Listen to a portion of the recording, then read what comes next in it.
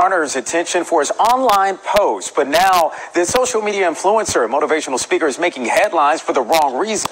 NBC6 reporter Kim Nguyen is live in Miami Beach tonight with more on the arrest of the man known as Brother Polite. Kim. Yeah, well, Jawan, the suspect surrendered here at the Miami Beach Police Department earlier this week. Police charged him with sexual battery of a 14-year-old girl. We did speak with his lawyer earlier tonight, who says that these charges are false. This is the mugshot of 37-year-old Michael Nowak Jr., also known as Brother Polite, to his more than 300,000 Instagram followers. Miami Beach police arrested Nowak this week for alleged sexual battery of a 14-year-old girl in a hotel room in February.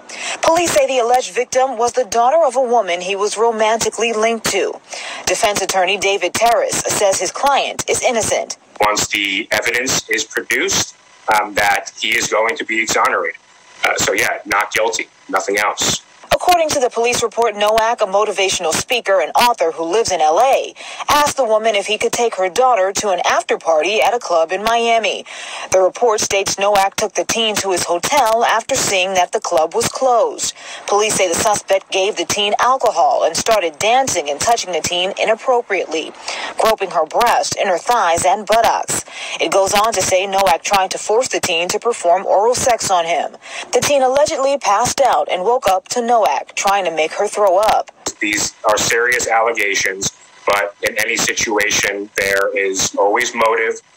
There is always a lot behind the scenes that the public is not going to be able to see.